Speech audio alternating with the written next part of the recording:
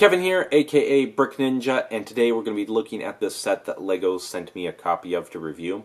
This is set number 75270, Obi-Wan's Hut.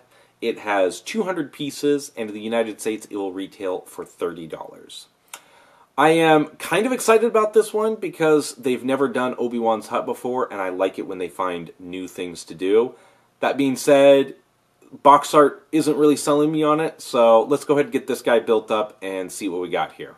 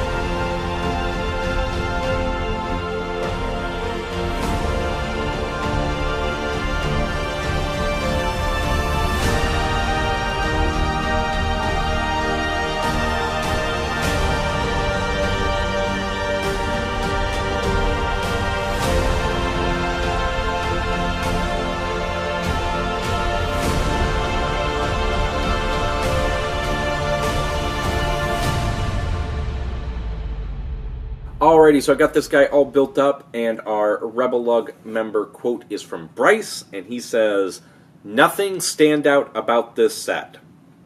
And he's mostly right. There is one thing that I do feel like stands out, but unfortunately for the set, it is one single solitary piece. And you probably already know what it is, but we'll get to that in a moment. Other than that, it's pretty lackluster. I think the main issue I have is the $30 price tag, and it's like a 12 by 12 footprint with just a little bit overhanging. It's really small for what you're paying on it. I do wish that they had been able to do this as a larger set or something. I just feel like we don't get new original builds that often, and it's so disappointing that now that we finally did get one, it's both a rather blah option and not super well done. I think they should have done the Lars family homestead instead of Obi-Wan's Hut. The Lars family homestead is much more iconic. You could do that front entryway, make it like a $50 set, and we could finally get a Baru figure. We also don't have any sets in that $50 price range for this wave. We have a $30 set, and the next set is $80. So it's really weird that there's nothing more middle of the road there as far as I'm concerned. But anyways, back to this guy here. We got several figures here. Nothing super exciting, but we'll go ahead and take a look at them. So let's see what we got here. Let's start off with Obi-Wan. He has that same torso print that was in the Death Star gun set. This one's just missing the dark brown hood and cape, which is a little disappointing because it'd be nice to have more of that hood piece. But overall, it's an alright fig. I wish there had been some leg printing on him. We have the Luke figure here. He is basically the same as we've had before, so don't expect too much out of him. It's a pretty solid figure, but I've definitely already owned quite a few of this version of Luke, so in that regard, not super exciting, though I understand why he's in it. And let's jump right into the Tusken Raider.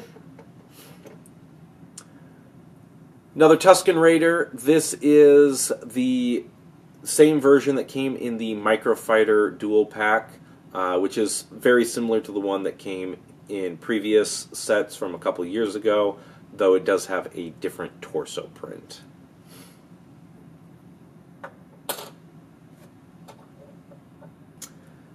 And we have R2-D2 here. Really nothing to talk about. Same version that we've had for quite a while, and nothing unique, nothing new, nothing bad, but you probably already have a bunch of them. Looking at the set itself, this one hinges open, go like that, and like that, and you can lift this guy here up, and you can get inside. So we get a little table area and a crate with some storage and just some other random stuff. And again, it's really small. It's also really weird, like, this is like the front door, and it goes right into a crate. Like, you don't really have, you can pull it out, but you don't really have somewhere else to put that crate, you know. It's just kind of sloppy in my opinion. But let's look at the one standout part of this set, Leia hologram piece right there. This is pretty cool. Let's pull her out and take a closer look at that. So let's take a look at that hologram piece. I am pretty happy with this one here. I'm kind of surprised they made it, just because while it's not super distinct, it's also pretty noticeable that she has the hair buns, which is great for Leia, but it's going to be hard for them to use it for anything else. The dress also slopes back, so that's kind of cool, kind of matches the new mold that they have for that. Overall, pretty excited that they did this, and it's a pretty solid piece there. The other thing that's kind of cool is in this crate we have Luke's lightsaber in storage, blade included. And there's also the training droid that Luke uses in A New Hope. So we can take a look at this guy here. So we've got this training droid that Luke uses on the Millennium Falcon, and it's just kind of funny that this set has a now printed version of that. It's very similar to the printed helmet option that we got with the microfighter with the T-16 Skyhopper pilot. Now you can put all of these components from like 3 or 4 different sets together to have a little bit more updated version of pretty short scene. But I always like it when they do little details like this, so I think that guy's pretty cool, but not super necessary either. So, what we're really here for is the parts, right? You know, you can build whatever you want as long as you've got the parts. So what parts does this guy have? And I gotta say, not a whole lot. First off, I mean, it's only 200 parts. But as far as cool, unique stuff, it's got a bit of tan tiles, quite a bit of tan bricks. I think the most exciting thing is either going to be this dome or these 2x2 macaroni tiles in tan. Those are kind of nice, and I always like these tiles, and different color options are nice for those. But again, this one's not really hitting me super well as far as good parts. On the back here, we got like this little kitchen area. It's got a few other, you know, white elements, couple other options, but again, nothing real exciting on this set as far as parts, and unfortunately, nothing super exciting in the way of figures either. Most of these we've basically already had, so it's really for me coming down just for that Leia hologram and that printed head for the training droid, and the rest of it I'm not super thrilled with. So this one here got a 5.6 out of 10 from RebelLUG members, and only 10% of them were planning on picking it up. I personally would have given it a 5 if it had been something that we'd already had from LEGO before.